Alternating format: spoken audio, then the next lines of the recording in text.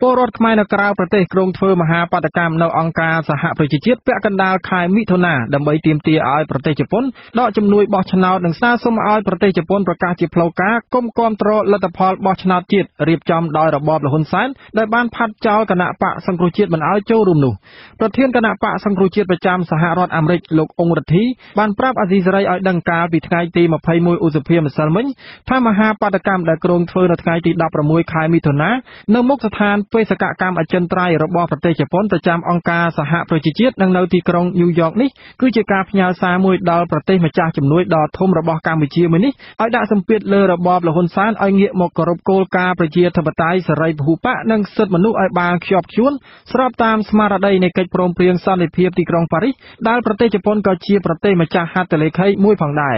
លោកអ៊ុងរទ្ធីអះអាងថាចំហទន់ភ្លន់បែបការទូតរបស់ប្រទេសជប៉ុននិងការមិនព្រមដាក់សម្ពាធណាមួយគឺជាការបើកដៃឲ្យរបបលហ៊ុនសែនបានចិត្តនៅតែមានបន្តរៀបចំការបោះឆ្នោតមួយคล้ายៗដែលរងការរិះគន់ពីជំទិះដូចនេះនោះជាប្រទេសជប៉ុនជាមហាអំណាចខាងសេដ្ឋកិច្ចណាស៊ីនឹងឲ្យដកខ្លួនថយបើសិនជាគេគោរពលើលទ្ធិជាតិតៃហើយបើសិនជានៅតែចចេះបន្តផ្ដល់ជំនួយការបោះឆ្នោតទៅរដ្ឋាភិបាលហ៊ុនសែនយើងនឹងបន្តបាតកម្មរហូតតែជប៉ុននឹងដកជំនួយចេញពីការបោះឆ្នោតថ្ងៃទី9ខែកក្កដាបានលោកអ៊ុងរទ្ធីបញ្ជាក់បន្ថែមថាពលរដ្ឋខ្មែរនៅប្រទេសជប៉ុនក៏នឹងរៀបចំធ្វើបាតកម្មមួយដែរនៅទីក្រុងតូក្យូប្រទេសជប៉ុននៅថ្ងៃទី17ខែមិថុនាខាងមុខក្នុងគោលបំណងដូចគ្នានេះដែរប្រទេសជប៉ុនតែងតែសម្ដែងក្តីបារម្ភរបស់ខ្លួនជាបន្តបន្ទាប់អំពីស្ថានភាពនយោបាយនៅកម្ពុជាក្រោយរបបលហ៊ុនសែនរំលាយគណៈបកសង្គ្រោះជាតិរដ្ឋាភិបាលជប៉ុនបានបញ្ជាក់ប្រាប់របបលហ៊ុនសែនរាល់ចំនួនផ្លូវការថាប្រទេសជប៉ុនចង់ឃើញការបោះឆ្នោតមួយនៅកម្ពុជាដែលមានភាពសេរីត្រឹមត្រូវនិងយុត្តិធម៌ដែលឆ្លុះបញ្ចាំងអំពីឆន្ទៈពិតប្រាកដរបស់ពលរដ្ឋម្ចាស់ឆ្នោតប៉ុន្តែប្រទេសជប៉ុននៅតែរក្សាជំហរទន់ភ្លន់ដោយនៅតែបន្តផ្ដល់ជំនួយដល់កោជបនិងរបបលហ៊ុនសែនស្របពេលដែលសហភាពអឺរ៉ុបនិងសហរដ្ឋអាមេរិកកាត់ផ្តាច់ជំនួយទាំងស្រុងដល់គណៈកម្មការជាតិរៀបចំការបោះឆ្នោតនិងការកាត់ផ្តាច់ជំនួយដទៃទៀតដល់របបលហ៊ុនសែនបាទគណៈកម្មាធិការជាតិរៀបចំការបោះឆ្នោតកោជបកាលពីថ្ងៃច័ន្ទទី21ឧសភាម្សិលមិញនេះបានទទួលស្គាល់គណៈបកនយោបាយចំនួន16ក្នុងចំណោមគណៈបកនយោបាយចំនួន20ដែលបានចុះបញ្ជីនៅកោជបអ្នកនាំពាក្យកោជបលោកហងពុធាឲ្យប្រព័ន្ធឃោសនារបស់លោកហ៊ុនសែនដឹងកាលពីថ្ងៃទី21ឧសភាថាគណៈបកខ្មែរអភិវឌ្ឍសេដ្ឋកិច្ចគឺជាគណៈបកទី16ដែលកោជបបានទទួលស្គាល់ការចុះបញ្ជីជាផ្លូវការចំណែកឯគណៈបកចំនួន4ទៀតដែលមិនទាន់បំពេញឯកសារគ្រប់លក្ខណៈនោះកោជបទុកពេលឲ្យចំនួន5ថ្ងៃថែមទៀតសម្រាប់ស្នើសុំបំពេញបែបបទឯកសារហើយបើការផុតរយៈពេល5ថ្ងៃនេះកោជបនឹងបដិសេធការចុះបញ្ជីគណៈបកទាំង4នោះគណៈបកទាំង4នោះរួមមានគណៈបកឆន្ទៈខ្មែរគណៈបករស្មីខេមរាគណៈបកសាធារណរដ្ឋនិងគណៈបកជនជាតិដើមប្រជាធិបតេយ្យកម្ពុជាលោកហងពុធាបន្ថែមថាក្រោយពីកោជបបដិសេធមិនចុះបញ្ជីគណៈបកទាំង4ក៏មានរយៈពេល5ថ្ងៃដើម្បីប្តឹងទៅក្រុមប្រឹក្សាធម្មនុញ្ញហើយក្រុមប្រឹក្សាធម្មនុញ្ញនឹងដោះស្រាយបណ្ដឹងនេះក្នុងរយៈពេល10ថ្ងៃបាទលោកនាងកញ្ញាកំពុងស្ដាប់ការផ្សាយរបស់វិទ្យុអាស៊ីសេរីពីរដ្ឋធានីវ៉ាស៊ីនតោនសហរដ្ឋអាមេរិកអ្នកវិភាគលើកឡើងថាការបោះឆ្នោតនៅពេលខាងមុខដែលគ្មានអ្នកសង្កេតការណ៍ឯករាជ្យចូលរួមខ្លំមើលជាការឆ្លុះបញ្ចាំងឲ្យឃើញថាជាការបោះឆ្នោតដែលរៀបចំឡើងដោយមិនសេរីត្រឹមត្រូវនោះទេតើមានមូលហេតុអ្វីដែលអ្នកវិភាគអះអាងដូចនេះសូមលោកនាងរងចាំស្ដាប់សេចក្តីរាយការណ៍អំពីរឿងនេះនៅក្រោយការផ្សាយព័ត៌មាននាពេលបន្តិចទៀតនេះសូមអរគុណបាទអតីតប្រធានគណៈបកប្រឆាំងនិងជាប្រធានចលនាសង្គ្រោះជាតិលោកសំរងស៊ីអំពាវនាវឲ្យពលរដ្ឋខ្មែរនៅក្រៅប្រទេសទូរស័ព្ទប្រាប់សាច់ញាតិនៅខ្មែរកុំឲ្យនាំគ្នាទៅបោះឆ្នោតព្រោះគ្មានគណៈបកប្រឆាំងចូលរួមការអំពាវនាវនេះស្របពេលដែលមន្ត្រីរបបលោកហ៊ុនសែនប្រមានចាត់វិធានការរឹបអូសទ្រព្យសម្បត្តិបុគ្គលណាដែលអំពាវនាវមិនឲ្យពលរដ្ឋទៅបោះឆ្នោតនៅថ្ងៃទី29ខែកក្កដាខាងមុខនេះសូមស្ដាប់សេចក្តីរាយការណ៍របស់លោកមួងណារ៉េតអំពីព័ត៌មាននេះលោកសំរងស៊ីបានឈានមួយជំហានទៀតពីការប្រកាសជាទូទៅឲ្យប្រជាពលរដ្ឋខ្មែរនាំគ្នាដើរចែកខិត្តប័ណ្ណផ្សព្វផ្សាយអំពីការរួមគ្នាមិនទៅបោះឆ្នោតទៅជាការអំពាវនាវឲ្យប្រជាពលរដ្ឋខ្មែរនៅក្រៅប្រទេសតាក់ទងបងប្អូននៅស្រុកខ្មែរតាមរយៈទូរស័ព្ទប្រាប់តគ្នាឲ្យធ្វើពហិការការបោះឆ្នោតជាតិខាងមុខនេះថ្លែងនៅចំពោះមុខអ្នកគាំទ្រគណៈបកសង្គ្រោះជាតិនៅក្នុងវេទិកាសាធារណៈស្ដីអំពីដំណើរការបោះឆ្នោតនៅកម្ពុជាកាលពីថ្ងៃទី20ខែឧសភានៅទីក្រុង Vancouver ប្រទេសកាណាដាលោកសំរងស៊ីអះអាងថាការបោះឆ្នោតនៅក្នុងស្ថានភាពបែបនេះ គ្មានន័យអ្វីទាំងអស់ព្រោះលទ្ធផលដឹងជាមុនរួចស្រេចទៅហើយថាគណៈបកប្រជាជនកម្ពុជារបស់លោកនាយរដ្ឋមន្ត្រីហ៊ុនសែននឹងឈ្នះឆ្នោតយ៉ាងតិច 99% ព្រោះគ្មានគូប្រកួតលោកអះអាងថាការបោះឆ្នោតដែលគ្មានន័យអ្វីទាំងអស់បែបនេះការដែលមិនទៅចូលរួមបោះឆ្នោតគឺស័ក្តិសមបំផុត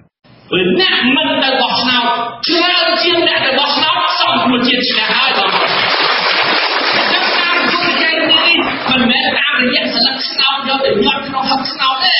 ការប្រកួតប្រជែងនេះចាំមើលអ្នកណាគ្រប់គ្រងគណៈបកសង្គ្រោះជាតិអត់ទៅបោះឆ្នោតអ្នកណាគ្រប់គ្រងហ៊ុនសែនទៅបោះឆ្នោតចាំមើលកណ្ដាលឆ្នះខ្ញុំជឿថាប្រជារាស្ត្រខ្មែរអត់ទៅបោះឆ្នោតទេបោះឆ្នោតណាគេមិនឲ្យយើងចូលរួមយើងឲ្យយើងប្រកួតទៅបោះឆ្នោតធ្វើអីក៏ប៉ុន្តែសារអំពាវនាវរបស់លោកសំរងស៊ីនិងមន្ត្រីគណៈបកសង្គ្រោះជាតិដទៃទៀតដែលសុំឲ្យប្រជាពលរដ្ឋកុំទៅបោះឆ្នោតបែបនេះរងការគំរាមនិងប្រមានចាត់វិធានការផ្លូវច្បាប់ពីមន្ត្រីរបបរបស់លោកហ៊ុនសែនអ្នកនាំពាក្យក្រសួងមហាផ្ទៃលោកខៀវសុភ័ក្របាននិយាយថាក្រសួងមហាផ្ទៃនឹងប្តឹងអ្នកឃោសនាមិនឲ្យប្រជាពលរដ្ឋទៅបោះឆ្នោតទៅតុលាការដើម្បីរឹបអូសទ្រព្យសម្បត្តិជនទាំងនោះលោកថាមូលហេតុដែលប្តឹងរឹបអូសទ្រព្យសម្បត្តិបែបនេះព្រោះក្រុមអ្នកធ្វើសកម្មភាពនេះគឺកំពុងនៅក្រៅប្រទេសក៏ប៉ុន្តែការព្រមានរបស់អ្នកនាំពាក្យក្រសួងមហាផ្ទៃបែបនេះត្រូវបានអ្នកច្បាប់និងអ្នកធ្វើការតាក់ទងទៅនឹងការបោះឆ្នោតយល់ថាគឺជាការនិយាយហួសពីច្បាប់ចែងប្រធានការិយាល័យមេធាវីក្រមអ្នកច្បាប់អមរិនលោកមេធាវីសុកសំអឿននិយាយថាការព្រមានប្តឹងបែបនេះមិនដឹងថាអ្នកនាំពាក្យក្រសួងមហាផ្ទៃសំអាងទៅលើភស្តុតាងអ្វីខ្លះនោះទេក៏ប៉ុន្តែលោកយល់ថាប្រសិនបើទ្រព្យសម្បត្តិរបស់អ្នកអំពាវនាវមិនឲ្យប្រជាពលរដ្ឋទៅបោះឆ្នោតនោះមិនមែនបានមកដោយខុសច្បាប់គឺមិនអាចរឹបអូសបាននោះទេតែមានន័យថាបើទ្រព្យសម្បត្តិហ្នឹងមិនមែនជាផលដែលមកនៅពីអំពើទុច្ចរិតខាងមួយរបស់នៃមនុស្សទេអាហ្នឹងវាអត់អាចរឹបអូសទ្រព្យសម្បត្តិទៅបានចោលប្លន់ឬប្លន់បានមកដល់ទ្រព្យសម្បត្តិហ្នឹងវាមិនមែនបានទៅការប្លន់ក៏យើងអត់អាចទៅបានដែរចឹងរបបលោកហ៊ុនសែនបានធ្វើច្បាប់ដាក់ទោសលើជនណាដែលហាមឃាត់មិនឲ្យប្រជាពលរដ្ឋទៅបោះឆ្នោតនៅក្នុងមាត្រា142និង148នៃច្បាប់ស្តីពីការបោះឆ្នោតជ្រើសតាំងតំណាងរាស្ត្រដែលចែងថាជនណាដែលបានប្រព្រឹត្តទង្វើខាងលើនឹងត្រូវពិន័យជាប្រាក់ពី10លានរៀលទៅ20លានរៀលដោយកចបទាំងនេះនៅមិនទាន់គិតដល់ទោសប្រមទ័នផ្សេងទៀតនោះឡើយអនុប្រធានគណៈបកសង្គ្រោះជាតិលោកអេងឆៃអៀងឲ្យអាស៊ីសេរីដឹងថារបបលោកហ៊ុនសែនបានយកប្រព័ន្ធតុលាការមកបង្ក្រាបលើគណៈបកប្រឆាំងនាពេលកន្លងមកលោកថាលោកមិនព្រួយបារម្ភចំពោះការប្រមានរឹបអូសទ្រព្យសម្បត្តិដោយសារការអំពាវនាវមិនឲ្យប្រជាពលរដ្ឋទៅបោះឆ្នោតនោះទេអនុប្រធានគណៈបកប្រឆាំងដែលកំពុងតែនិរទេសខ្លួននៅក្រៅប្រទេសរូបនេះថ្លែងបន្តទៀតថាវិធានការរឹបអូសទ្រព្យសម្បត្តិដែលរបបលោកហ៊ុនសែនប្រមាននៅពេលនេះគឺមិនខុសគ្នាទៅនឹងរបបប៉ុលពតនោះទេរឹបអូសទ្រព្យសម្បត្តិនេះមានរបបខ្មែរក្រហមតាមានរបបខ្មែរក្រហមប៉ុលពតតាដែលបណ្ដេញប្រជាពលរដ្ឋចេញហើយយកទ្រព្យសម្បត្តិរបស់រាជទៅធ្វើជាទ្រព្យសម្បត្តិសមរភាពធ្វើអីណាប៉ុន្តែបើរបបលោកហ៊ុនសែនកាត់ចោលទៅរបបខ្មែរក្រហមវិញអានឹងវាជារឿងរបស់គាត់ទេអានឹងទុកឲ្យមតិសាធារណៈជាតិអន្តរជាតិដែលគេវិនិច្ឆ័យគេវិតម្លៃចោះអានឹងបាទចំណែកឯមន្ត្រីផ្នែកអង្គការជាន់ខ្ពស់របស់អង្គការ Conference លោកកនសវាងស្នើទៅអ្នកអនុវត្តច្បាប់ត្រូវបកស្រាយឲ្យបានច្បាស់លាស់ថាតើអ្វីទៅគឺជាការរារាំងប្រជាពលរដ្ឋមិនឲ្យទៅបោះឆ្នោតហើយអ្វីទៅជាការសម្ដែងមតិចំពោះការប្រមានប្តឹងរឹបអូសទ្រព្យសម្បត្តិដែលលើសពីច្បាប់ចែងបែបនេះអ្នកធ្វើការងារតាក់ទងនឹងការបោះឆ្នោតរូបនេះយល់ថានេះគ្រាន់តែជាការប្រមានតាមអារម្មណ៍ដោយមិនបានអនុវត្តត្រឹមត្រូវតាមនីតិវិធីអាណាធ្វើការងារខុសពីគោលការណ៍ច្បាប់គឺមានន័យថាជាអារម្មណ៍ឯងចាធ្វើការជាអារម្មណ៍ធ្វើការដែលហៅថាមិនមានអនុវត្តនីតិវិធីបានត្រឹមត្រូវអញ្ចឹងអាហ្នឹងមិនអាចយកជាការបានទេណាមានន័យថាជារឿងនយោបាយហើយអញ្ចឹងកិច្ចការរឿងនយោបាយនិងការអនុវត្តច្បាប់គឺខុសគ្នាអញ្ចឹងច្បាប់បើសិនជាមានចែងត្រឹមបងប្រាក់អាហ្នឹងមានន័យថាត្រឹមតែបងប្រាក់ទេដោយសារតែការប្រមាននិងការគំរាមកំហែងផ្សេងទៀតជុំវិញការមិនទៅបោះឆ្នោតនេះធ្វើឲ្យមន្ត្រីអង្គការសង្គមស៊ីវិលឃ្លាំមើលការបោះឆ្នោតដដែលនេះយល់ឃើញថាប្រជាពលរដ្ឋខ្មែរអាចនឹងរងការភិតភ័យហើយត្រូវបង្ខំចិត្តទៅចូលរួមបោះឆ្នោតដោយមិនឆ្លុះបញ្ចាំងឆន្ទៈពិតប្រាកដរបស់ពួកគាត់នោះឡើយ ការប្រមានប្តឹងរឹបអូសទ្រព្យសម្បត្តិរបស់អ្នកដែលអំពាវនាវមិនឲ្យប្រជាពលរដ្ឋទៅបោះឆ្នោតនៅពេលនេះគឺស្របពេលដែលសហរដ្ឋអាមេរិកកំពុងតែធ្វើច្បាប់បង្កកទ្រព្យសម្បត្តិមន្ត្រីរបបរបស់លោកហ៊ុនសែននិងហាមឃាត់មិនឲ្យចរាចរសាច់ប្រាក់នៅក្នុងស្ថាប័នហិរញ្ញវត្ថុអាមេរិកគណៈបកប្រឆាំងនៅតែបន្តប្រកាសជំហរមិនរាយថយនៅក្នុងការអំពាវនាវមិនឲ្យប្រជាពលរដ្ឋទៅបោះឆ្នោតបើទោះបីជារបបលោកហ៊ុនសែនព្រមានពួកគេយ៉ាងណាក្តីខ្ញុំបាទមុងណារ៉េតអាស៊ីសេរីរដ្ឋធានី Washington បាទសាច់ញាតិនិងអ្នកខ្លាំមើលសិទ្ធិមនុស្សទាមទារឲ្យដោះលែងប្រធានប្រតិបត្តិគណៈបកសង្គ្រោះជាតិនៅខេត្តសៀមរាបក្រោយពេលសាលាដំបងខេត្តនេះបានសម្រេចឃុំខ្លួនពាក់ព័ន្ធនឹងការចែករំលែកឬ share សម្លេងដែលមានន័យប្រមាថព្រះមហាក្សត្រអ្នកច្បាប់ថាការ share ឬការចែករំលែកនិងការ like ឬចូលចិត្តតាមបណ្ដាញសង្គមនេះមិនទាន់មានច្បាប់ផ្ដន់ទាទោសនោះទេលោកមានរដ្ឋរាយការណ៍ជំវិញព័ត៌មាននេះសាច់ញាតិរបស់ប្រធានប្រតិបត្តិគណៈបកសង្គ្រោះជាតិដែលត្រូវរបបលោកហ៊ុនសែនរំលាយប្រចាំខេត្តសៀមរាបលោកបានសម្ភាសប្រាប់ថាសកម្មជនគណបកប្រឆាំងម្នាក់នេះមិនមានចេតនាណាមួយក្នុងការប្រមាថព្រះមហាក្សត្រនោះទេលោកប្រាប់ថាចេតនារបស់លោកបានសម្ភាសគឺគ្រាន់តែចង់ឲ្យអ្នកលេង Facebook វិភាគពីការបង្ហោះនោះតែប៉ុណ្ណោះខ្ញុំយកឃើញថាទំនងដូចជាគាត់តែហ្នឹងក្នុងចេតនាមួយគឺថាគាត់មានការចាប់អារម្មណ៍នឹងសង្គមបច្ចុប្បន្នចឹងណាបងអញ្ចឹងគាត់មានការជឿឆ្អាលមានចេតនាមួយយ៉ាងខ្ញុំគិតថាគាត់ប្រហាក់ទំនងតែគិតថាតែនឹងទៅដើម្បីឲ្យអ្នកដទៃគេបានធ្វើការវិនិច្ឆ័យថាអ្នកដែលខុសចឹងវាស័ក្តិសមឬអត់អញ្ចឹងណាបងដើម្បីឲ្យគេមានវិនិច្ឆ័យទៅលើ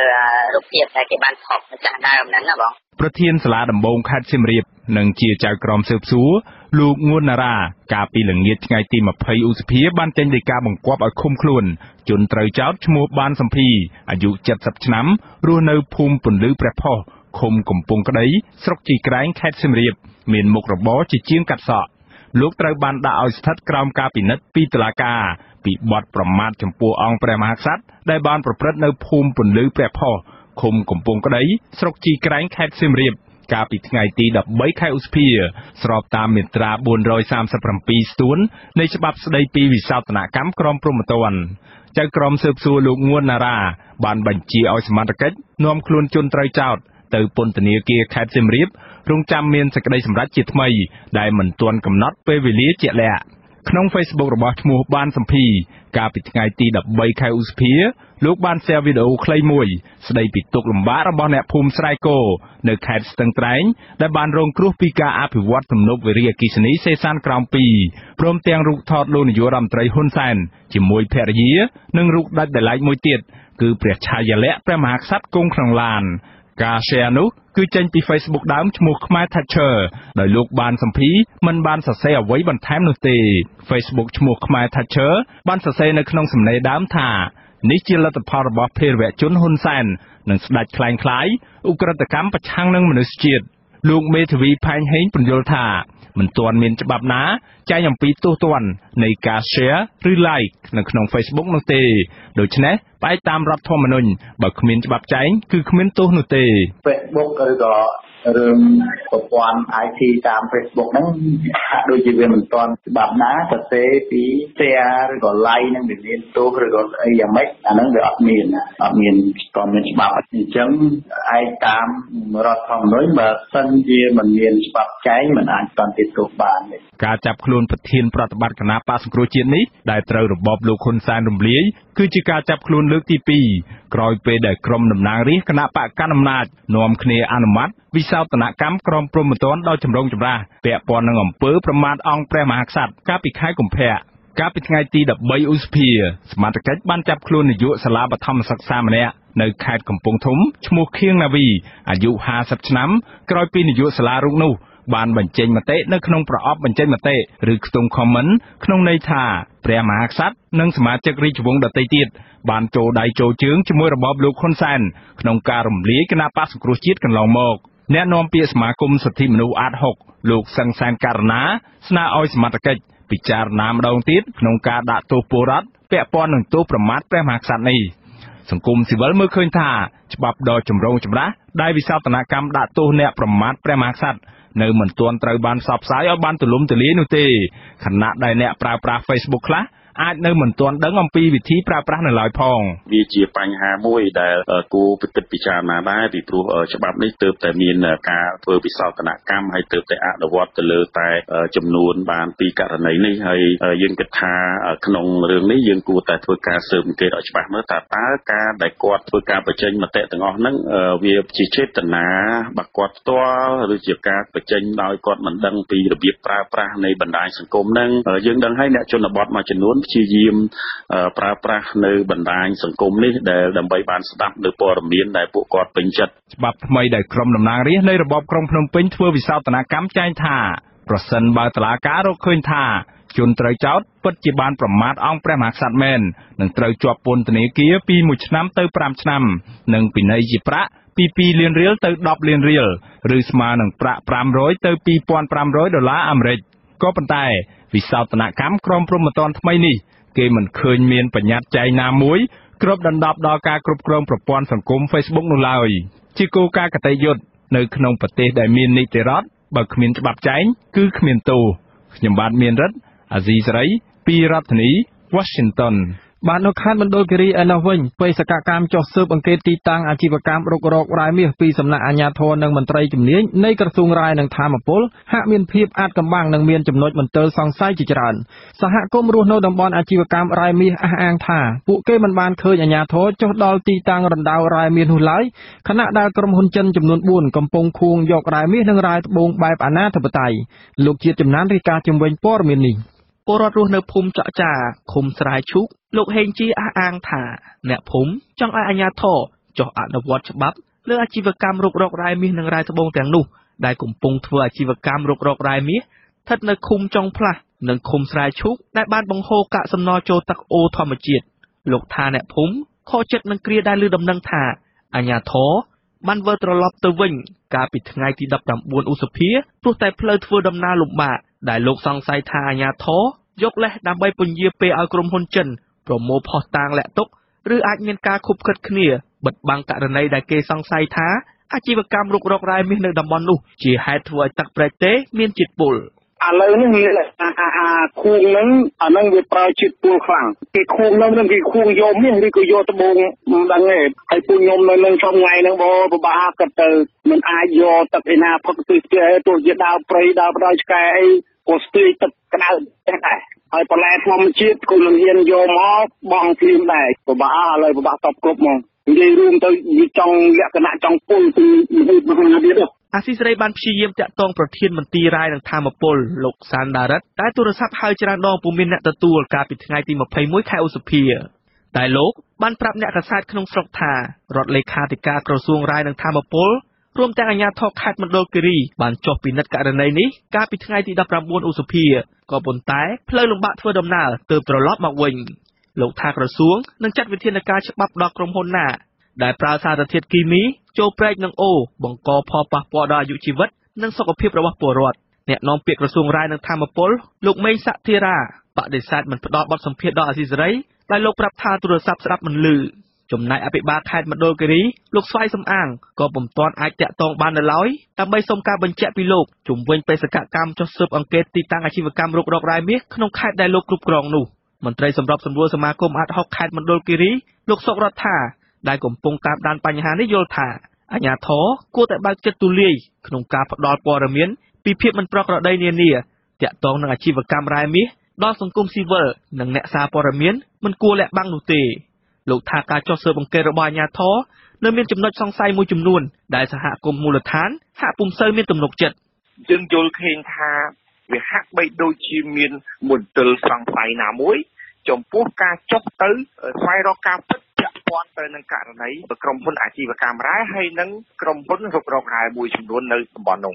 សហគមន៍រស់នៅចុងផ្លាស់បង្ហើបថាក្រុមហ៊ុនចិនរងឆេងគឺជាក្រុមហ៊ុនធំជាងគេដែលប្រើម៉ាស៊ីនខួងថ្មជីករ៉ែមាសនិងរ៉ែត្បូងបែបអនាធិបតេយ្យនិងមានកម្មករជាច្រើនអ្នកដែលភាគច្រើនជាអ្នកចំណាក់ស្រុកពួកគេសង្ស័យថាក្រុមហ៊ុននេះប្រើសារធាតុ Cyanide ចម្រាញ់មាសបង្ហូរកាកសំណល់ចូលទឹកបង្កឲ្យកម្រិតទឹកមានជាតិពុលខ្ពស់អាចសម្លាប់ជីវិតមនុស្សភ្លាមៗជនជាតិដើមភាគតិចរស់នៅឃុំស្រែឈូកនិងឃុំចុងផ្លាស់និងពលរដ្ឋដែលរងគ្រោះដោយសារពុលទឹកអូរនិងប្រែកទេកំពុងលំបាកវេទនាខ្វះខាតទឹកប្រើប្រាស់ ហើយពលរដ្ឋខ្លះបានជីកអណ្ដូងចម្រោះទឹកពីអូមកប្រើប្រាស់និងយកមកដាំទទួលទានដោយសារពុំមានជំរើសត្បិតតំបន់នោះនៅដាច់ស្រយាលពុំមានអណ្ដូងទឹកប្រើប្រាស់គ្រប់គ្រាន់ស្ថាបនិកអង្គការមេដាធម្មជាតិលោក Alexandro Gonzalez Davidson ធ្លាប់លើកឡើងថាការស៊ើបអង្កេតករណីនេះអាចមានចន្លោះប្រហោងក្រោមឥទ្ធិពលនៃអំពើពុករលួយជាពិសេសនៅពេលដែលមានការរដ្ឋបិទអង្គការសង្គមស៊ីវិលនិងអ្នកសារព័ត៌មានមិនឲ្យចូលរួមអង្កេតពេញលេញលើករណីនេះលោកថាអាញាធរអាចជិះសេះលែងដៃក្នុងការស៊ើបអង្កេតបាតុភិបនេះដែលនាំឲ្យសហគមន៍នៅតែទទួលរងគ្រោះដដែលកាលពីដើមខែឧសភាឆ្នាំ2018ពលរដ្ឋរស់នៅឃុំកន្ទួតស្រុកចិត្តបុរីបានស្លាប់18នាក់និងជាង300នាក់ធ្លាក់ខ្លួនឈឺក្រោយពីប្រើទឹកប្រេកទេដែលមានប្រភពពីខេត្តមណ្ឌលគិរីដែលមានសារធាតុពុលរីឯពលរដ្ឋឃុំស្រែឈូកស្រុកកែវសីមាខេត្តមណ្ឌលគិរីមានអាការៈខុសប្រក្រតីជាង80នាក់ក្រោយពីប្រើប្រាស់ទឹកប្រេកឬអូដែលមានអាជីវកម្មរូបរករ៉ែមាសនៅក្បែរនោះខ្ញុំបាទជាចំណាន Assyria Washington បាទប្រជាពលរដ្ឋ30គ្រួសាររស់នៅក្រុងកំពង់ចាមខេត្តកំពង់ចាមដែលរងផលប៉ះពាល់ដោយសារការបោះបង្គោលអគ្គិសនីលើដីស្រែនិងលំនៅឋានរបស់ពួកគាត់បាននាំគ្នាឡើងមកតវ៉ាសុំដោះស្រាយនៅមុខក្រសួងដែនដីកាលពីថ្ងៃទី21ឧសភាមន្ត្រីសិទ្ធិមនុស្សលើកឡើងថាស្ថាប័នពាក់ព័ន្ធគួរតែផ្ដល់សំណងសមរម្យនិងយុត្តិធម៌ស្របតាមច្បាប់ភូមិបាលជូនប្រជាពលរដ្ឋទាំងនោះដើម្បីបញ្ចប់សំណុំរឿងដីធ្លីដ៏រ៉ាំរ៉ៃមួយនេះការនាំគ្នាឡើងមកតវ៉ារបស់ពលរដ្ឋរងគ្រោះដីធ្លីនៅក្រុងកំពង់ចាមនៅមុខក្រសួងដែនដីជាថ្មីទៀតនេះគឺបន្ទាប់ពីពួកគាត់ពុំទទួលបានដំណោះស្រាយសមរម្យនិងយុត្តិធម៌ឡើយហើយអាជ្ញាធរចេះតែគំរាមកំហែងនិងភូតភរពួកគាត់រហូតមកតំណាងប្រជាពលរដ្ឋរងគ្រោះដីធ្លីម្នាក់រៀបរាប់ថាប្រជាពលរដ្ឋបាននាំគ្នាសុំកិច្ចអន្តរាគមន៍ពីអាជ្ញាធរមូលដ្ឋានរហូតដល់អាជ្ញាធរខេត្តតាំងពីឆ្នាំ2016ប៉ុន្តែបានត្រឹមការសន្យាខ្យល់និងការផ្ដល់សំណងផលប៉ះពាល់ជូនពួកគាត់ក្នុងកម្រិតដែលមិនអាចរស់បានគឺ1ម៉ែត្រការ៉េក្នុងតម្លៃ$2ប៉ុណ្ណោះពួកគាត់ទាមទារការដោះស្រាយដីឲ្យបានសមស្របតាមតម្លៃទីផ្សារគឺ1ម៉ែត្រការ៉េ$45អត់មានទេអត់មានតម្លៃណាសមរម្យដូចទៅតាមទីផ្សារទេដឹងតែឲ្យមករៀន3កាក់1ការ៉េចាមករៀន3កាក់មើលថាលើនឹងជាតិគឺគ្មានលុយសងទេចានៅទាំងអស់ខ្ញុំអត់ទាន់ផ្ដិតមានឯងផ្ដិតជើងនៅទាំងអស់ប៉ុន្តែកាប់តាមស្វាយខ្ញុំអស់ហើយព្រួយស្វាយខ្ញុំនឹងដាំកំពុងតែផ្លែតាកាប់អស់ហើយលេងហើយគ្មាននៅសល់ឯងបន្តិចទេគ្រាន់តែកាត់អស់100ដើមចំណែកតំណាងពលរដ្ឋរងគ្រោះដីធ្លីម្នាក់ទៀតដែលជាមេក្រុមគណៈបកប្រជាជនកម្ពុជានៅក្រុងកំពង់ចាមអ្នកស្រីមិត្តកឹមថារៀបរាប់ប្រាប់កាសែតក្នុងស្រុកថាពួកគាត់ដែលមានឈ្មោះក្នុងពាក្យបណ្ដឹងចំនួន30គ្រួសារភាគច្រើនជាមន្ត្រីរាជការហើយជាអ្នកគាំទ្រគណៈបកប្រជាជនកម្ពុជារហូតមកអ្នកស្រីបន្តថាការយកដីរបស់ពួកគាត់ស្រស់ៗបែបនេះធ្វើឲ្យពួកគាត់ឆ្អែតចិត្តជាមួយគណៈបកកាន់អំណាចហើយប្រមានថាបើអាជ្ញាធរមិនអាចដោះស្រាយផ្ដល់សំណងសមរម្យជូនពួកគាត់បានទេពួកគាត់នឹងឈប់គាំទ្រគណៈបកប្រជាជនកម្ពុជានឹងមិនទៅបោះឆ្នោតឡើយបើមិនដោះស្រាយឲ្យពួកខ្ញុំនឹងមុនបោះឆ្នោតនឹងទេពួកខ្ញុំលែងទាំងធ្វើមេក្រុមហើយក៏ឈប់គាំទ្រដែរហើយក៏ឈប់ទៅបោះឆ្នោតដែរចាខ្ញុំអត់គម្រាមទេគឺខ្ញុំនិយាយប៉ាត់ហើយក្រុមអ្នកណាមកសួរខ្ញុំថាមូលហេតុអីបានមិនទៅបោះឆ្នោតថាលៀបពណ៌ថាខ្ញុំប្រឆាំងខ្ញុំអត់ប្រឆាំងទេពីព្រោះខ្ញុំស្មោះ5អាណត្តិហើយណាខ្ញុំដើម្បីជួយសម្ដេចពីព្រោះខ្ញុំឃើញសម្ដេចគាត់ដឹកនាំល្អតែអានេះខ្ញុំជឿជាក់ថាអ្នកខាងក្រោមខំខិតគ្នាជាមួយអកេសនីធ្វើបាបពួកខ្ញុំតែសម្ដេចវិញគាត់អត់ដឹងទេបានខ្ញុំថាមិនដឹងពីព្រោះឮតែសម្ដេចយ៉ាងទៅពួកខ្ញុំប្រុងទៅទទួលសម្ដេចគាត់ដាក់ប៉ូលីសទៅហ៊ានមកយាមមុខផ្ទះខ្ញុំមកអត់ឲ្យខ្ញុំចេញពីផ្ទះទេចាទៅសភោស្ពាងកោះស្ពែនហ្នឹងពួកខ្ញុំប្រុងទៅ2ដងហើយតាំងគាត់ទៅបង្កប់ខ្ញុំទៅដែរគេដេញចាប់ពួកខ្ញុំដូចចាប់ចោលចឹងហើយអញ្ចឹងធ្វើបាបខ្ញុំយ៉ាងនេះសួរថាសម្ដេចអើយសម្ដេចអាញាធរខាងក្រមខ្ញុំមិនមែនថាគាត់មិនទៅដោះស្រាយទេតែគាត់អត់មាននិយាយថាឥឡូវណាអកេសនីមកចរចាជាមួយពួកគាត់ទៅគាត់ទា45មកឲ្យគាត់ប្រមាណឲ្យសមរម្យឲ្យគាត់ទិញដីបាននៅវិញផងគាត់អត់មាននិយាយចឹងទេអាយអាដាមលន់លំថៃសបាយខេត្តចាស់គាត់ថាមករៀប8កាក់ហ្នឹងយកទៅបើមិនយកទេឡើងតុលាការទៅខ្ញុំតែអកេសនីគាត់ឆ្លើយតបមកថាខ្ញុំគ្មានលុយឲ្យទេបើមីងឯងមករៀប8កាក់មកយកទៅបើមិនបានរៀបមើលមិនយករៀប8កាក់ទេមីងឯងទៅយកពីសបាយខេត្តទៅអញ្ចឹងពួកខ្ញុំឈឺចាប់ឮសំឡេងអញ្ចឹងបាទខ្ញុំក្តៅក្រហាយមែនព្រោះដីខ្លួនឯងប្លង់ខ្លួនឯងសម្រាប់ឲ្យពួកខ្ញុំការពារខ្លួនហើយសម្រាប់ឲ្យពួកខ្ញុំពីណាយកដីមិនបានហើយគាត់និយាយមករត់ត្រូវការដកស្មាណាក៏បានរត់ត្រូវការយកស្មាណាក៏បានអញ្ចឹងថ្ងៃក្រោយបើត្រូវរត់ត្រូវការយកមិនបាច់ចាញ់ប្លង់ឲ្យពួកខ្ញុំទេសុំនាំគ្នាដកយកឲ្យទៅចាព្រោះប្លង់នេះកុំឲ្យពួកខ្ញុំទៅធ្វើទៅអស់200000ដែរប្លង់មិនបានយកមកបាន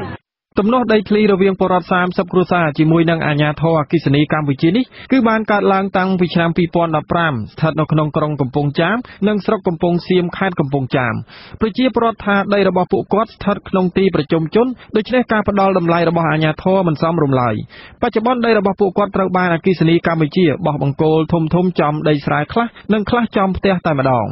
តាមផែនការរដ្ឋាភិបាលនឹងតភ្ជាប់បណ្ដាញភ្លើងប្រើប្រាស់ពីអនុស្ថានីយ៍អគ្គិសនីនៅឃុំក្រឡាស្រុកកំពង់សៀមឆ្ពោះទៅកាន់តំបន់ភូមិភាគឦសានរួមមានខេត្តក្រចេះនិងខេត្តស្ទឹងត្រែងជាដើមអ្នកនាំពាក្យក្រសួងរៀបចំដែនដីលោកសេងលូតមិនទាន់អាចឆ្លើយតបបានទេដោយសារលោកកំពុងជាប់រវល់ប្រជុំនិងបង្វែរឲ្យទៅសួរខាងសាលាខេត្តកំពង់ចាមចំណែកអគ្គនាយកអគ្គិសនីកម្ពុជា EDC លោកកៅរតនៈប្រាប់ថាច្រឡំលេខហើយចុចបិទវិញអាស៊ីសេរីមិនអាចតាក់ទងទៅអ្នកនាំពាក្យសាលាខេត្តកំពង់ចាមបាននៅឡើយទេ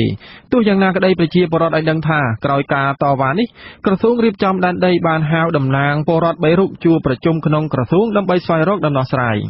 អ្នកនាំពាក្យសមាគមការពារសិទ្ធិមនុស្សអាត់ហុកលោកសឹងសែនករណាមានប្រសាសន៍ថាគ្រប់គម្រោងអភិវឌ្ឍរបស់រដ្ឋគឺត្រូវសិក្សាពីផលប៉ះពាល់ជាមុនដូចជាបរិស្ថាននិងសំណង់ប៉ុន្តែករណីនេះលោកមើលឃើញថាប្រជាពលរដ្ឋមិនទាន់ទទួលបានសំណងសមរម្យនិងយុត្តិធម៌នៅឡើយប៉ុន្តែបែរជាអាជ្ញាធរនឹងខាងអគ្គិសនីបានបោះបង្គោលភ្លើងធំៗនៅលើផ្ទះនិងក្នុងដីប្រជាពលរដ្ឋទៅវិញលោកបន្តថាប្រសិនបើមានផលប៉ះពាល់រដ្ឋត្រូវផ្ដល់សំណងយ៉ាងសមរម្យនិងយុត្តិធម៌ស្របតាមច្បាប់ភូមិបាលប្រសិនបើការដោះស្រាយមិនមានយុត្តិធម៌ពលរដ្ឋនៅតែមានសិទ្ធិទាមទារសំណងសមរម្យទៅតាមផលប៉ះពាល់ជាក់ស្ដែងរបស់ខ្លួនស្របតាមតម្លៃទីផ្សារពីព្រោះដីធ្លីទាំងនោះជាកម្មសិទ្ធិស្របច្បាប់របស់ពួកគាត់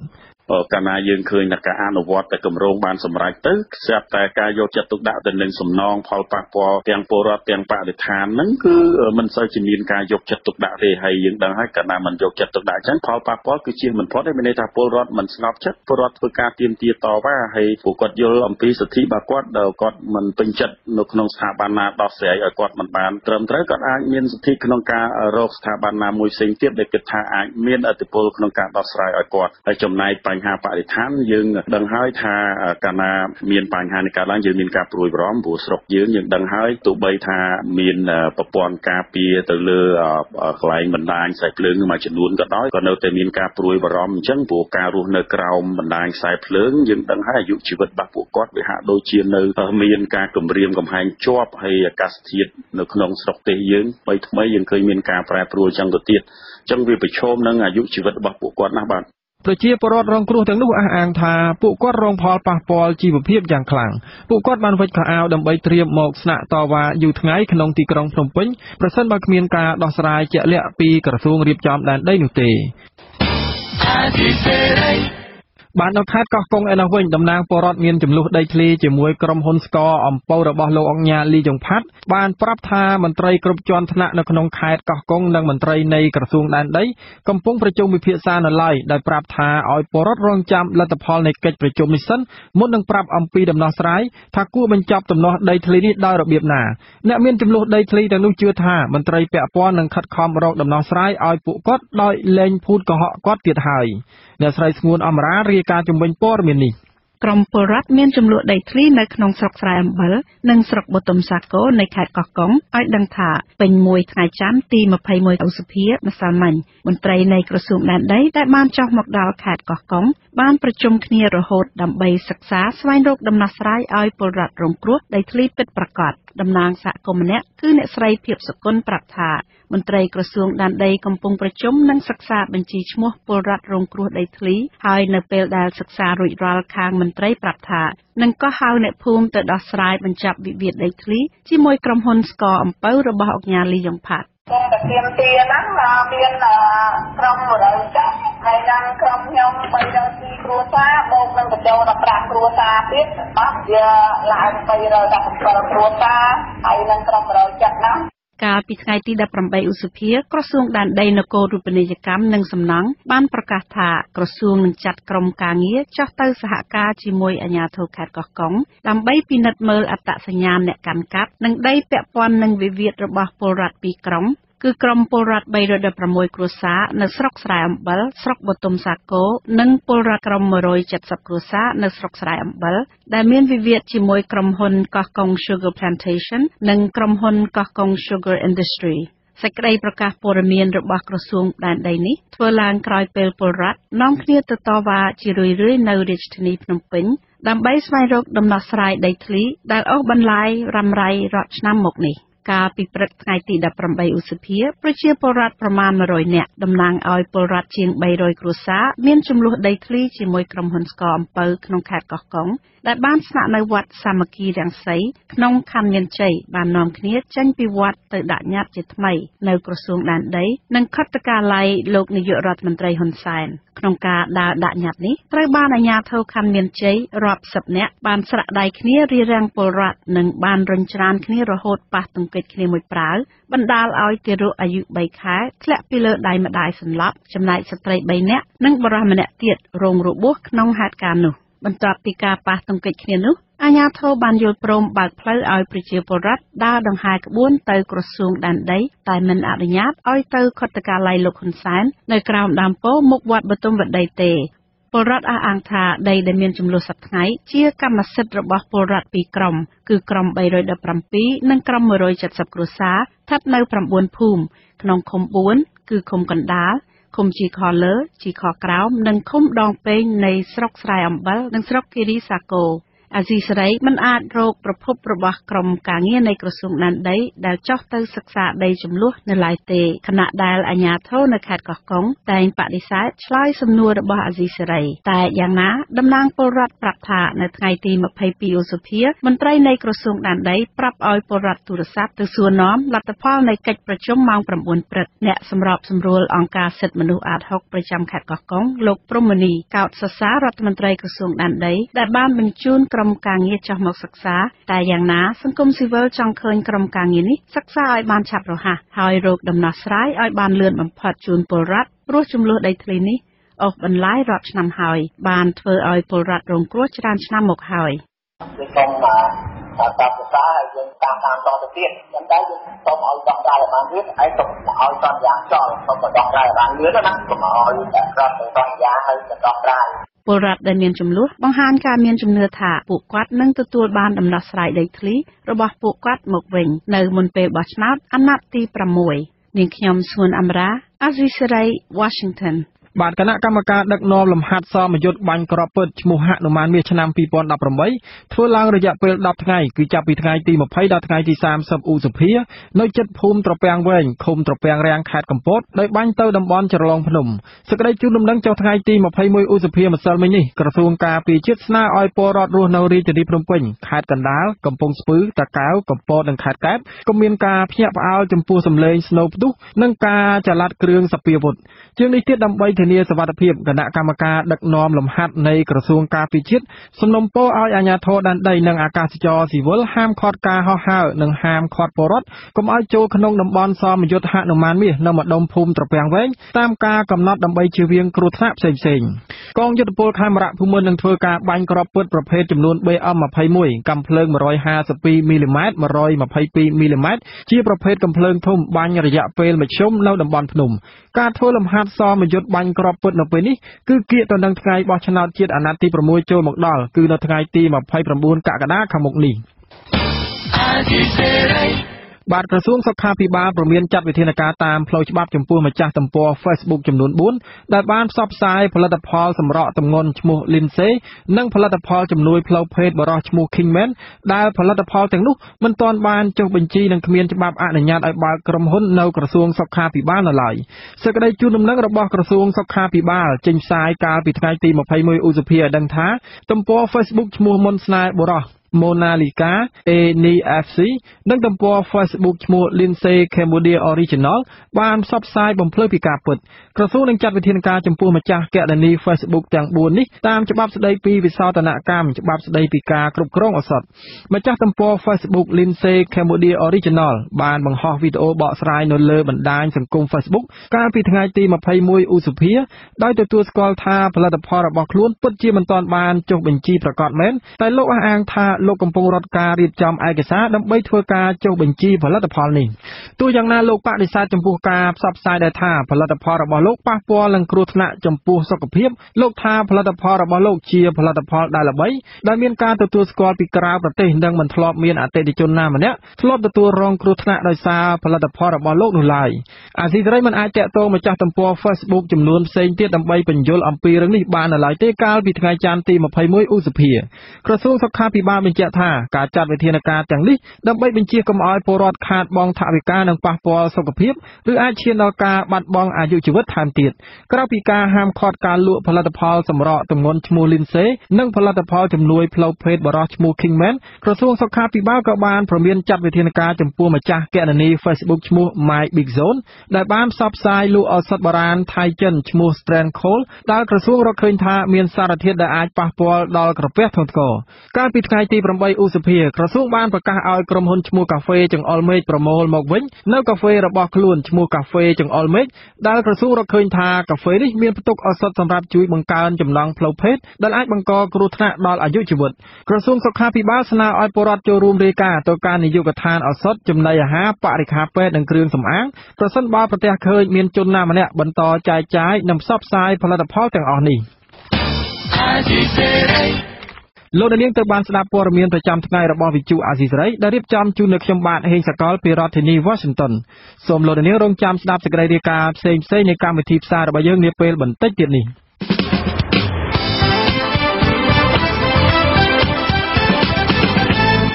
លោកនាងកញ្ញាអ្នកស្ដាប់ជាទីមេត្រីនៅក្នុងការផ្សាយជាបន្តទៅទៀតនេះយើងខ្ញុំមានសេចក្តីរាយការណ៍ពិស្ដារស្ដីអំពីអ្នកវិភាគថាការដាក់គ្មានស្ថាប័នឯករាជ្យខ្លុំមើលការបោះឆ្នោតនីតិកាលទី6គឺជាការឆ្លុះបញ្ចាំងឲ្យឃើញថាការបោះឆ្នោតនោះមិនសេរីត្រឹមត្រូវនិងយុត្តិធម៌សង្គមស៊ីវិលថាអំពើពុករលួយជាមូលហេតុធំបណ្ដាលឲ្យពលរដ្ឋរំលោភដីចំណីផ្លូវសាធារណៈហើយនៅចុងកម្មវិធីគឺជាព័ត៌មានបញ្ចប់សូមអញ្ជើញលោកនាងស្ដាប់ការផ្សាយរបស់យើងខ្ញុំដែលមានជាបន្តទៅទៀតដូចតទៅ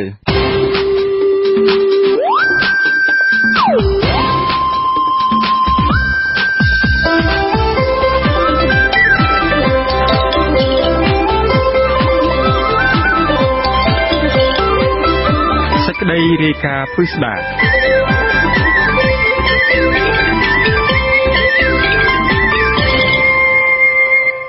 បាទលោកនាងស្ដាប់ជាទីមេត្រី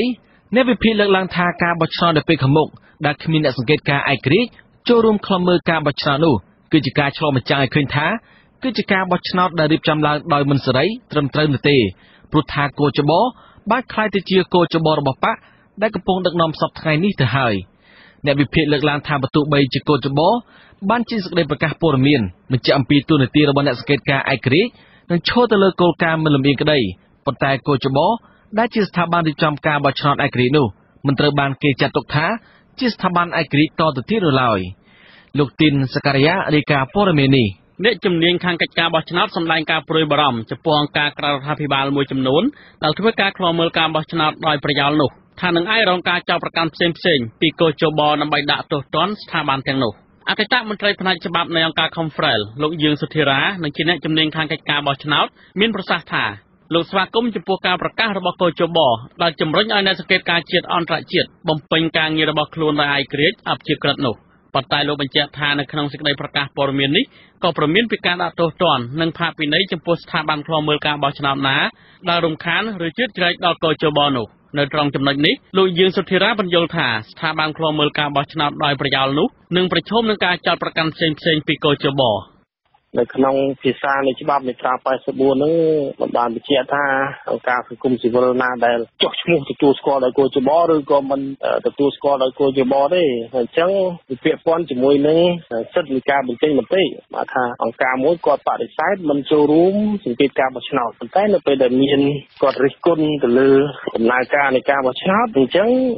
ភាសានៃច្បាប់វាអាចបកស្រាយក្តោបអាចមានហានិភ័យសម្រាប់ពួកគាត់ដែរកាលពីថ្ងៃទី21ឧសភាគោចបបានចេញសេចក្តីប្រកាសព័ត៌មានស្តីពីទូនាទីភារកិច្ចអ្នកសង្កេតការជាតិអន្តរជាតិដែលកំណត់វិធានសំខាន់ៗឲ្យអង្គការក្រៅរដ្ឋាភិបាលសមាគមនិងអ្នកសង្កេតការបោះឆ្នោតអនុវត្តក្នុងការបំពេញភារកិច្ចរបស់ខ្លួនប្រកបដោយក្រមសីលធម៌ដោយជំហរអព្យាក្រឹតមិនលំអៀងដើម្បីធានាឲ្យកិច្ចសង្កេតការបោះឆ្នោតត្រូវធ្វើឡើងដោយសុចរិតភាពតម្លាភាពអ្នកសង្កេតការបោះឆ្នោត បំពេញការងារដោយពុំមានការជឿនជ្រែក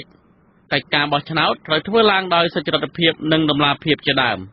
អ្នកសង្កេតការបោះឆ្នោតអាចធ្វើដំណើរទៅគ្រប់ទីកន្លែងនៃព្រះរាជាណាចក្រកម្ពុជាដោយពុំចាំបាច់មានការអនុញ្ញាតឬជូនដំណឹងជាមុនឡើយលើកឡើងតែដោយសារមូលហេតុច្បាស់លាស់ទាក់ទងនឹងសន្តិសុខផ្ទាល់ខ្លួននិងករណីផ្សេងៗមួយចំនួនទៀតទន្ទឹមនឹងអ្នកសង្កេតការមានសិទ្ធិនោះនៅក្នុងសេចក្តីប្រកាសព័ត៌មាននេះក៏មានបំរាមចំពោះអ្នកសង្កេតការបោះឆ្នោតដែរដូចជាជ្រៀតជ្រែកកិច្ចការផ្ទៃក្នុងនៃព្រះរាជាណាចក្រកម្ពុជា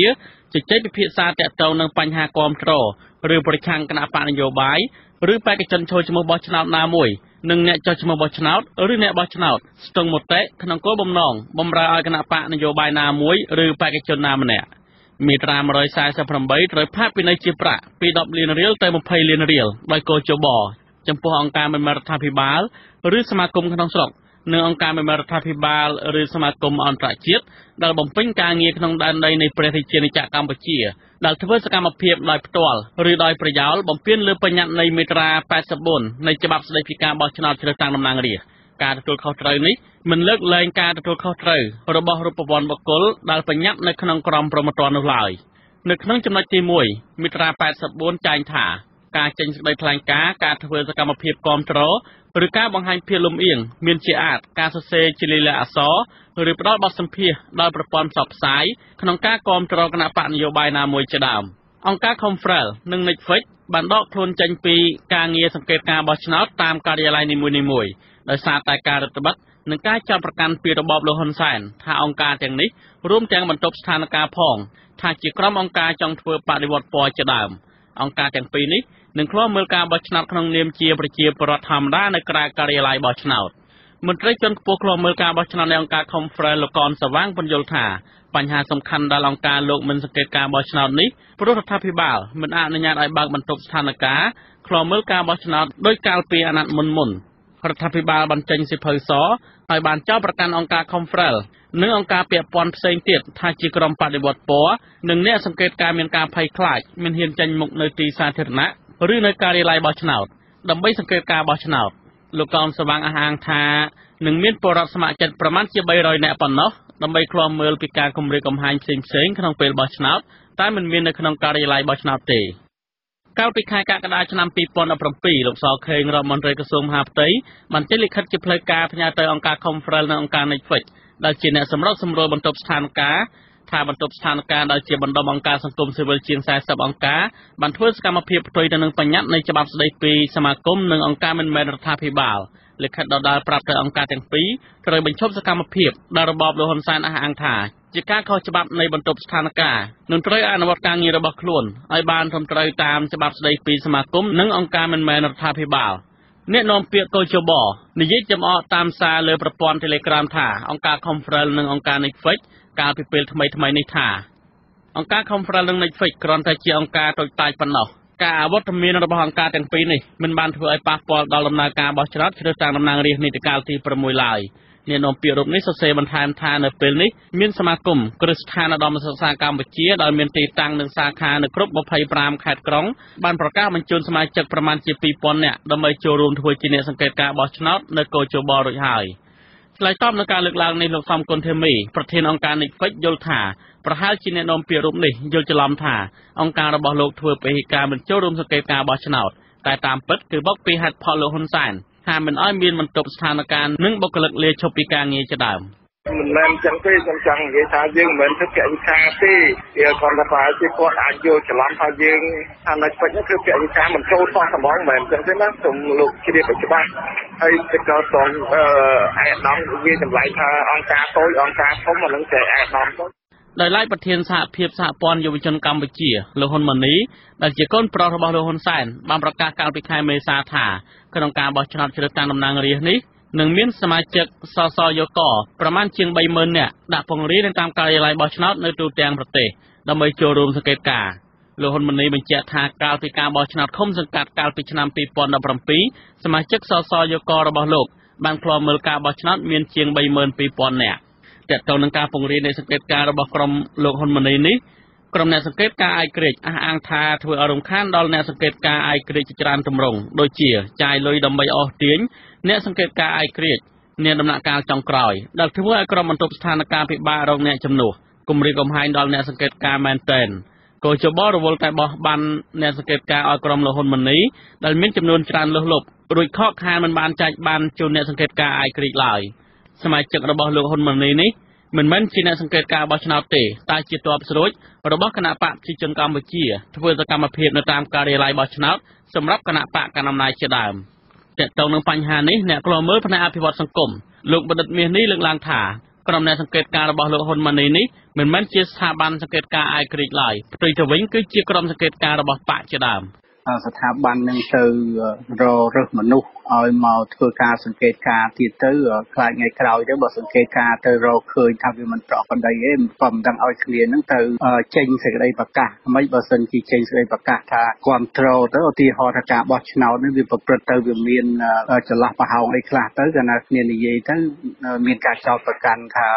នៅខាងនេះខាងនោះទៀតណាបាទទាំងនេះវិភាគទាំងអ្នកជំនាញខាងការបោះឆ្នោតសម្ដែងការប្រួយបារម្ភថាអង្គការ Netflix និង Confrel នឹងក្លាយជាគោលដៅដល់កោជបចោទប្រកាន់ពីបញ្ហាផ្សេងៗដោយសារតែពួកគេមិនត្រូវបានក្រសួងមហាផ្ទៃអនុញ្ញាតឲ្យដំណើរការបន្ទប់ស្ថានភាពដែលមានអង្គការទាំងពីរនេះជាអ្នករៀបចំនិងមិនបានចុះបញ្ជីអ្នកសង្កេតការនៅកោជបជាដើមខ្ញុំទីនសាការីយ៉ាអាស៊ីសេរីពីរដ្ឋធានី Washington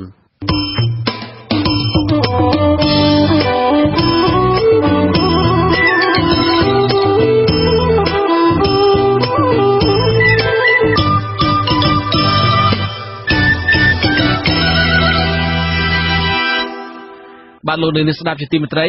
សង្គមស៊ីវិលមើលឃើញថាអំពើពុករលួយរបស់អាជ្ញាធរជាមូលហេតុធំដែលបណ្ដាលឲ្យប្រជាពលរដ្ឋរំលោភយកដីទីតាំងចំណីផ្លូវសាធារណៈធ្វើជាកម្មសិទ្ធិឬធ្វើអាជីវកម្មផ្ទាល់ខ្លួនការលើកឡើងនេះបន្ទាប់ពីលោកហ៊ុនសែនលើកឡើងថាការយកដីចំណីផ្លូវសាធារណៈដែលបណ្ដាលឲ្យមានការកកស្ទះចរាចរណ៍នោះដោយសារតែចិត្តធម៌របស់អាជ្ញាធរនិងដោយសារតែលោកជាអ្នកដឹកនាំប្រទេសឲ្យមានសន្តិភាពនិងការអភិវឌ្ឍខ្លាំងពីរដ្ឋធានីវ៉ាស៊ីនតោនលោកវ៉ែនសមិទ្ធរាយការណ៍ព័ត៌មាននេះសារនយោបាយរបស់លោកនាយករដ្ឋមន្ត្រីហ៊ុនសែននៅមុនការបោះឆ្នោតជាតិអាណត្តិទី6ជិតចូលមកដល់នេះត្រូវបានមជ្ឈដ្ឋានទូទៅមើលឃើញថាកាន់តែមានភាពពុតបត់ខ្លាំងឡើងដើម្បីឲ្យមានការគាំទ្រពីប្រជាពលរដ្ឋឲ្យលោកបានបន្តកាន់អំណាចតទៅមុខទៀតថ្លែងក្នុងការបើកការដ្ឋានសាងសង់កំណាត់ផ្លូវជាតិលេខ5ពីព្រៃក្តាមដល់ខេត្តពោធិ៍សាត់ក្រោមហេរញ្ញប្បទានសម្បទានពីរដ្ឋាភិបាលជប៉ុនកាលពីថ្ងៃទី21ខែឧសភាលោកនាយករដ្ឋមន្ត្រីហ៊ុនសែនថ្លែងថាប្រជាពលរដ្ឋបានរស់នៅនឹងប្រកបរបររកស៊ីនៅលើដីចំណីផ្លូវសាធារណៈដោយសារចិត្តធម៌របស់អាជ្ញាធរចំណែកឯការកកស្ទះចរាចរណ៍នៅទីក្រុងភ្នំពេញវិញលោកអះអាងថាដោយសារលោកដឹកនាំប្រទេសមានសន្តិភាពនិងការអភិវឌ្ឍរហូតពលរដ្ឋមានឡាននិងម៉ូតូជិះច្រើនដល់ទៅលក់យូរទៅคลายទៅជាគេថាតូបលក់ផុតពីតូបលក់ទៅជាផ្ទះតម្រង់ទៅផ្ទះដល់ទៅរដ្ឋាភិបាលរាជរដ្ឋាភិបាលត្រូវយកដីនឹងមកធ្វើផ្លូវត្រូវតែយកលុយទៅឲ្យគាត់ដើម្បីគាត់ចាក់ចេញណារឿងវាចេះការពិតវាចាប់ផ្ដើមពីចិត្តធម៌របស់អាជ្ញាធរឃើញតែគាត់មកនៅកន្លែងហ្នឹងហើយយើងក៏ចេះតែឲ្យគាត់នៅទៅដើម្បីថាឲ្យគាត់រស់ស៊ីឲ្យមានឲ្យបានដល់ទៅមានបានទៅមានកន្លែងខ្លះមិនត្រឹមតែគាត់មិនចេញទេថែមទាំងត្រូវធ្វើបាតកម្មទៀតបងនៅទីក្រុងភ្នំពេញនិងនៅតាមទីប្រជុំជនត្រូវបានគេមើលឃើញថាជាទីក្រុងដែលគ្មានសណ្ដាប់ធ្នាប់ដោយសារបញ្ហាស្ទះចរាចរណ៍និងការរំលោភយកដីចំណីផ្លូវឬដងផ្លូវសាធារណៈធ្វើអាជីវកម្មតូចធំនិងសម្រាប់ចតឡានម៉ូតូបញ្ហាទាំងនេះត្រូវបានគេមើលឃើញថាមិនមែនដោយសារតែចិត្តធម៌របស់អាជ្ញាធរទេនិងមិនមែនដោយសារប្រទេសកម្ពុជាមានការអភិវឌ្ឍនោះទេអ្នកសិក្សាស្រាវជ្រាវនិងអង្គការសង្គមស៊ីវិលមើលឃើញថាដោយសារតែការរៀបចំចំណីផ្លូវសាធារណៈរបស់អាជ្ញាធរគ្មានដំណាភាពពុករលួយធ្វើតាមចិត្តនៅឃើញនិងគ្មានផែនការជាក់លាក់និងទស្សនវិស័យវែងឆ្ងាយក្នុងការរៀបចំទីក្រុងឲ្យមានរបៀបរៀបរយល្អនោះទេប្រធានអង្គការសម្ព័ន្ធគណនេយ្យភាពសង្គមកម្ពុជាលោកសនជ័យមានប្រសាសន៍ថាការរំលោភផ្លូវសាធារណៈនេះគឺមានពីរប្រភេទទី1គឺប្រជាពលរដ្ឋក្រីក្រដែលគ្មានជម្រើសទិញតូបនៅក្នុងផ្សារពួកគាត់លក់ដូរបែបចល័តនិងកញ្ចក់កណ្ដៀតទី2គឺប្រជាពលរដ្ឋដែលមានផ្ទះពិតប្រាកដយកទីតាំងមុខផ្ទះនិងដីចំណីផ្លូវសាធារណៈជួលឲ្យអាជីវករក្រោមការសម្របសម្រួលរបស់អាជ្ញាធរហើយពេលខ្លះអាជ្ញាធរតែងតែទារភាសីពីប្រជាពលរដ្ឋក្នុងរូបភាពអំពើពុករលួយឬថ្លៃការពារជាដើម ទឹកជា2ហ្នឹងតែយើងមើលឃើញថាកំពុងញោមញីចិញ្ចើមផ្លូវនៅក្នុងរាជធានីភ្នំពេញនេះនៅពេលដែលយើងចាប់ផ្ដើមមើលទៅលើបញ្ហាហ្នឹងយើងគិតដល់រឿងឬមួយសំខាន់យើងគិតថាវាជាការសម្រួលសម្ដាប់ធ្នាប់ដើម្បីសម្ដាប់ធ្នាប់ល្អឬមួយក៏ដើម្បីជួយស្រោចស្រង់ប្រជាពលរដ្ឋក្រីក្រដែលរស់ស៊ីកញ្ចក់កលៀតលក់ដូរតាមចិញ្ចើមផ្លូវតូចតាចហ្នឹងអញ្ចឹងនេះវានៅតែជាការទទួលខុសត្រូវមួយរបស់រដ្ឋដែរបើមិនជារដ្ឋសិក្សាទៅរកឃើញថាអ្នករកស៊ីតាមចិញ្ចើមផ្លូវហ្នឹងគាត់ត្រូវការអីហើយគាត់ត្រូវការមានកន្លែងលក់ដូរមួយសមរម្យដែលស្ថិតនៅក្រោមការគ្រប់គ្រងរបស់រដ្ឋយល់ថាគួរតែមានការដោះស្រាយរៀបចំជាគោលនយោបាយមួយសម្រាប់អ្នកលក់ដូរនៅតាមចិញ្ចើមថ្នល់ហ្នឹងដែលអ្នករកស៊ីតាមចិញ្ចើមផ្លូវនេះក៏ជាក្រុមមួយដែលជួយដល់សេដ្ឋកិច្ចជាតិដែរលោកក៏មើលឃើញថាការជួលដីសាងសង់រោងចក្ររាយប៉ាយដោយសពថ្ងៃនេះក៏ជាបញ្ហាបណ្ដាលឲ្យមានការកកស្ទះចរាចរណ៍ដែរដោយឡែកទោះបីជាលោកហ៊ុនសែនលើកឡើងពីការរីកចម្រើនផ្នែកសេដ្ឋកិច្ចក្តីប៉ុន្តែលោកសនជ័យយល់ថាអ្នកប្រើយានយន្តមួយចំនួនក៏ជាកូនបំណុលរបស់ធនាគារឬគ្រឹះស្ថានមីក្រូហិរញ្ញវត្ថុដែរហើយរឿងបំណុលនេះនឹងក្លាយជាវិបត្តិធ្ងន់ធ្ងរមួយនៅពេលដែលនយោបាយជាប់គាំងឬការវិនិយោគផ្សេងៗមានបញ្ហារីឯអនុប្រធានវិទ្យាស្ថានជាតិសុវត្ថិភាពចរាចរណ៍ផ្លូវគោកលោកគង់រតនៈថ្លែងថាការរំលោភចំណីផ្លូវសាធារណៈនេះគឺមិនមែនជារឿងចិត្តធម៌របស់អាជ្ញាធរដោយលោកហ៊ុនសែនលើកឡើងនោះទេប៉ុន្តែវាគឺជាការទទួលបានផលប្រយោជន៍ទៅវិញទៅមករវាងពលរដ្ឋនិងអាជ្ញាធរទន្ទឹមនឹងគ្នានេះអាជ្ញាធរក៏មិនអនុវត្តច្បាប់ឲ្យបានតឹងរ៉ឹងនិងមានតម្លាភាពដែរបាទសម្រាប់ខ្ញុំជំរាបចេះដោយសារអីយើងចេះដៃមកខាងអត់លឺទេហើយយើងក៏អត់អាចបន្ទោសប្រជាពលរដ្ឋតែម្ខាងឬក៏អាចបន្ទោសតែអាជ្ញាធរតែម្ខាងដែរខ្ញុំគិតថាពួកគាត់នឹងឯងស្រុះស្រួលជាមួយគ្នាហើយអ្នកដែលលក់តាមចៅស្នល់ហ្នឹងគឺពួកគាត់សំអាងថាគាត់លក់បានដោយសារគាត់បានបង់ភាសីប្រចាំថ្ងៃឲ្យទៅអាជ្ញាធរដូចគ្នាដែរអញ្ចឹងដូចខ្ញុំជំរាបចឹងថាមានផលប្រយោជន៍ទាំងសងខាងមកពួកគាត់ធ្វើករណីខ្លះទៀតមានអ្នកមានអំណាចមួយចំនួនក៏ជាអ្នករំលោភដីរដ្ឋឬដីចំណីផ្លូវដែរដែលមិនបានធ្វើជាគំរូល្អដល់ប្រជាពលរដ្ឋឡើយលោកគង់រតនៈឲ្យដឹងដែរថាចំពោះបញ្ហាកកស្ទះចរាចរណ៍សប្តាហ៍ថ្ងៃនេះមិនមែនដោយសារតែសន្តិភាពនិងការអភិវឌ្ឍទាំងស្រុងនោះទេគឺដោយសារតែអេរយាប័តរបស់អ្នកប្រើប្រាស់ដងផ្លូវមិនបានគោរពច្បាប់ចរាចរណ៍ម្យ៉ាងវិញទៀតសប្តាហ៍ថ្ងៃនេះប្រជាពលរដ្ឋកាន់តែសម្រុកចំណាក់ស្រុកពីជនបទមកទីក្រុងដើម្បីស្វែងរកការងារធ្វើខណៈនៅជនបទមិនសូវមានការអភិវឌ្ឍវាតាក់ទងជាមួយនឹងអេរយាប័តរបស់អ្នកប្រើប្រាស់ផ្លូវថ្នល់បើយើងក៏លេចមើលទៅប្រទេសជិតខាងដូចជាវៀតណាមដូចជាថៃឡង់ក៏គេមានការអភិវឌ្ឍដូចគ្នាដែរហើយបើយើងនិយាយអំពីយានយន្តចុះបញ្ជីរបស់ប្រទេសគេនោះគឺច្រើនជាងយើងផងប៉ុន្តែហេតុអីបានជាការកកស្ទះគេមិនមែនជាបញ្ហាដោយសារប្រជាពលរដ្ឋទីយល់ដឹងពីច្បាប់ចរាចរណ៍ហើយច្បាប់ចរាចរណ៍នេះគឺប្រជាជនគេចូលរួមគោរពទាំងអស់គ្នាអញ្ចឹងខ្ញុំគិតថាយន្តការដែលយើងត្រូវធ្វើនេះគឺអប់រំផ្សព្វផ្សាយអំពីច្បាប់ចរាចរណ៍ហើយនឹងរឹតបន្តឹងច្បាប់ឲ្យបានត្រឹមត្រូវទៅខ្ញុំគិតថាការកកស្ទះនឹងកាត់បន្ថយបាទនោះគឺជាដំណោះស្រាយមួយដ៏ល្អហើយយើងឃើញថារដ្ឋាភិបាលកំពុងតែធ្វើដំណើរទៅតាមផ្លូវនោះដូចគ្នាហើយយើងឃើញថាការបរិយាក្រុងនោះគឺជាដំណោះស្រាយមួយប៉ុន្តែសម្រាប់ខ្ញុំគឺលើកទឹកចិត្តឲ្យប្រជាពលរដ្ឋហ្នឹងគាត់មានការងារធ្វើនៅតាមខេត្តរបស់គាត់មិនមែនមកតែទីក្រុងភ្នំពេញមួយទេអញ្ចឹងបើសិនជាការពង្រាយការអភិវឌ្ឍហ្នឹងឲ្យទៅតាមខេត្តហើយយើងលើកទឹកចិត្តទៅបើសិនជារោងចក្រឬក៏សហគ្រាសណាគាត់បើកទៅតាមខេត្តអាចជាការលើកលែងពន្ធឬក៏ជាការលើកទឹកចិត្តអីផ្សេងតាមដែលលទ្ធភាពរដ្ឋាភិបាលអាចធ្វើបានអានោះគឺជាការចូលរួមចំណែកក្នុងការកាត់បន្ថយការកកស្ទះហើយនឹងបង្កើនកម្រិតសេដ្ឋកិច្ចរបស់ពលរដ្ឋនៅតាមខេត្តផងដែរបាទការលើកឡើងថាការបណ្ដោយឲ្យពលរដ្ឋរំលោភយកដីចំណីផ្លូវដោយសារចិត្តធម៌ចិត្តបុណ្យរបស់អាជ្ញាធរនិងការកកស្ទះចរាចរណ៍បណ្ដាលមកពីសន្តិភាពនិងការអភិវឌ្ឍនេះក៏ត្រូវបានគេរិះគន់ដែរថាជាសារនយោបាយបែបពុតបុត្រដើម្បីកេងចំណេញប្រជាប្រិយភាពនយោបាយនិងជាការជួយការពារមន្ត្រីថ្នាក់ក្រោមមួយចំនួនដែលប្រព្រឹត្តអំពើពុករលួយថែមទៀតផងពួកគេថាការថ្លែងសារនយោបាយបែបពុតបុត្របែបនេះនឹងធ្វើឲ្យលោកហ៊ុនសែនកាន់តែបាត់បង់ប្រជាប្រិយភាពថែមទៀតប្រសិនបើលោកហ៊ុនសែនមិនទទួលស្គាល់កំហុសមួយចំនួនហើយកែប្រែជាបន្ទាន់នោះទេ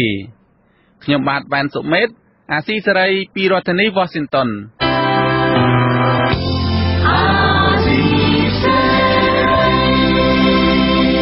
បាទជាបន្តទៅទៀតនេះខ្ញុំបាទហេងសកលសូមជូនព័ត៌មានបញ្ចប់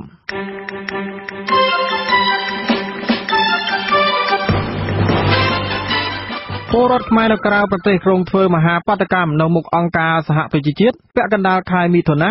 ដើម្បីទាមទារឲ្យប្រទេសជប៉ុនដកជំនួយបោះឆ្នោតនិងស្នើសុំឲ្យប្រទេសជប៉ុនប្រកាសជាផ្លូវការគុំគាំទ្រលទ្ធផលបោះឆ្នោតជាតិដែលរៀបចំឡើងដោយរបបលហ៊ុនសែនដែលបានផាត់ចោលគណៈបកសង្គ្រោះជាតិមិនឲ្យចូលរួម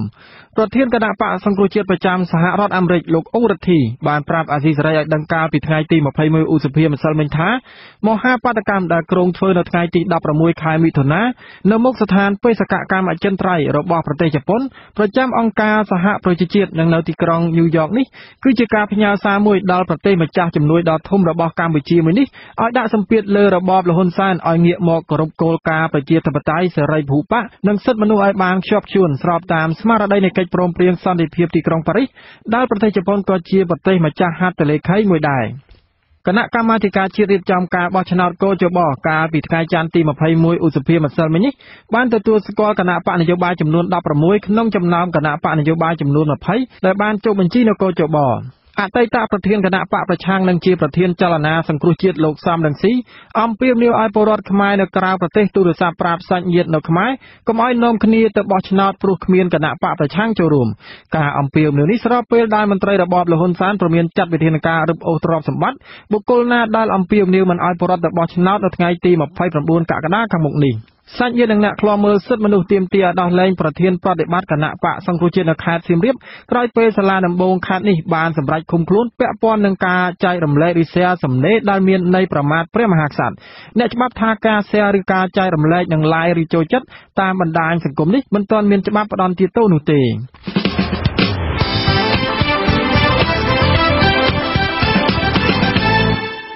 លោកអ្នកនាងកញ្ញាអ្នកស្ដាប់ជាទីមេត្រីកម្មវិធីផ្សាយរយៈពេល1ម៉ោងនៃវិទ្យុអាស៊ីសេរីជាភាសាខ្មែរនៅពេលនេះចប់តែប៉ុណ្ណេះ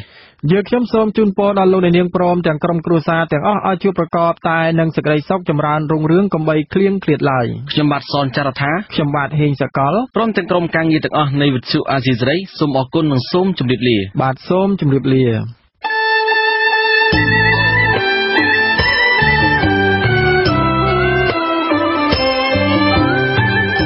វិទ្យុអាស៊ីសេរីផ្សាយតាមរលកធាតុអាកាសខ្លីឬ short wave តាមកម្រិតនិងកម្ពស់ដូចតទៅនេះពេលព្រឹកចាប់ពីម៉ោង 5 កន្លះដល់ម៉ោង 6 កន្លះផ្សាយតាមរយៈរលកធាតុអាកាសខ្លី 13740 kHz ស្មើនឹងកម្ពស់ 22m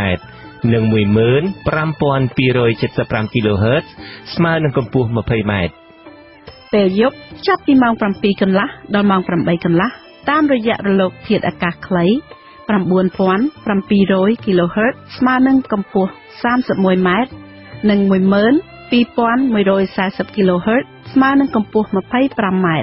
លោកអ្នកនាងក៏អាចស្ដាប់ការផ្សាយរបស់យើងផ្ទាល់តាមប្រព័ន្ធអ៊ីនធឺណិតដោយចូលទៅកាន់គេហទំព័រ www.rfa.org/khmer ក្រៅពីនេះលោកអ្នកនាងក៏អាចអាននិងទស្សនាព័ត៌មានវិទ្យុអាស៊ីសេរីលើទូរស័ព្ទដៃរបស់លោកអ្នកផ្ទាល់សូមលោកអ្នកនាងចូលទៅកាន់បណ្ដាញសង្គម Facebook ដែលមានអាសយដ្ឋាន www.facebook.com/RFA Cambodia និង YouTube www.youtube.com/RFA Khmer Video សូមអញ្ជើញលោកអ្នកនាងចុច like ឬចុច subscribe ដើម្បីទទួលបានព័ត៌មានថ្មីទាន់ហេតុការណ៍និងទស្សនាវីដេអូផ្សេងៗទៀតបានគ្រប់ពេលវេលា